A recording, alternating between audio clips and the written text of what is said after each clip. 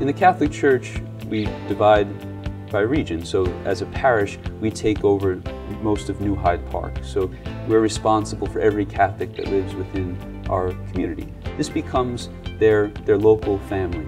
As a pastor, I have to create that sort of environment. I have to sort of create leaders in the community who can go out and represent who we are and what we believe and why this is a place where everyone should feel welcome.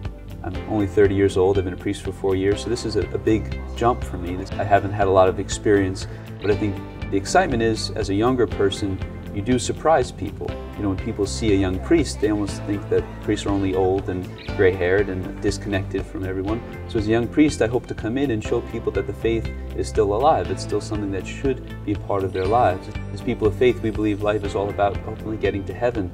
And the priest is set apart from others to get to know God so we can lead others to Him, through the sacraments, through saying Mass and confession and baptisms. We become God's presence in the world.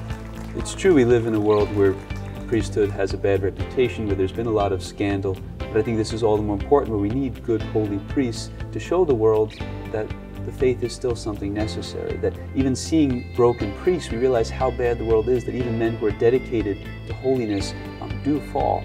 So I think as a priest myself, I know it's my job to try to, more than anything, set a good example, be a representative of Christ, and show that a life that doesn't have all the stuff, but that can be just as happy of a life that includes God, is the one that will lead us to peace and joy and fulfillment.